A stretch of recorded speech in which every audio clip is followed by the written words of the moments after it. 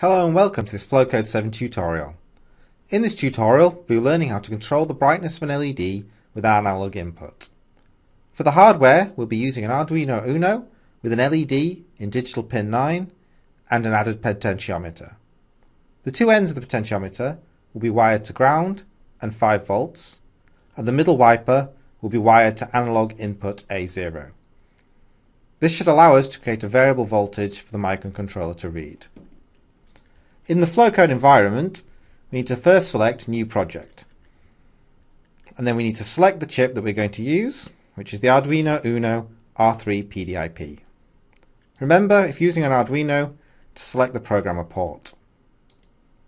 Click OK to move into the Flowcode environment.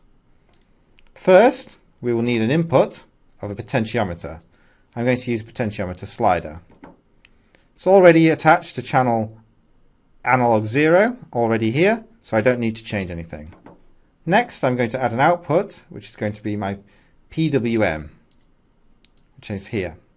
A PWM is a way of creating an analog type output by switching on and off the digital type output at a very high speed. I need to target digital pin 9, so I need to find out from my view chip window what the Flowcode port mapping is for digital pin 9. And here it looks like it's port B, pin 1. So I can select my PWM and change my channel to find out which one is correct. Here we go. So the PWM channel 3 affects port B1. So I can close my chip view now and start to create my program.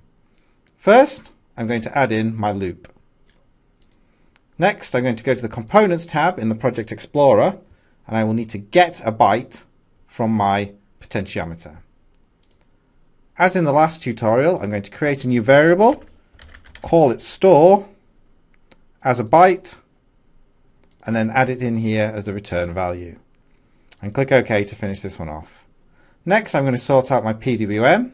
The first thing I need to do is enable the PWM. I'm going to put this one outside the loop as I only need to do it once. And then the next thing I need to do is set the duty cycle of the PWM. So here we go. And I'm going to use the newly created variable store and then return that there, then add in a small delay of 10 milliseconds, and there we go, there's our finished program, and this will alter the brightness of the LED.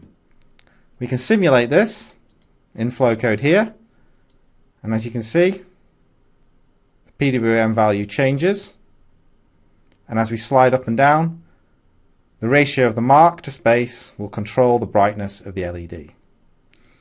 We can stop the simulation and then send to chip, save it first, and this should complete our tutorial on changing the brightness of an LED with an analog input. Thank you very much.